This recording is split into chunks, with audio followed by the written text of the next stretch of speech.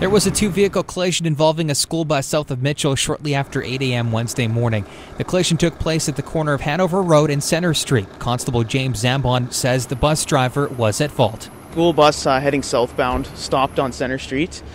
He then proceeded into the intersection before it was safe to do so, striking a westbound Toyota Echo vehicle. Just the driver, I believe, of the Toyota Echo was sent to hospital for some observation, but otherwise everybody else is okay. Zambon confirms that the bus driver was given a ticket at the scene. He adds that there were no students on the First Student Canada school bus at the time of the collision. The scene was cleaned up approximately 1 hour after it occurred. Reporting for Steinbach Online, I'm Kevin Geissamer.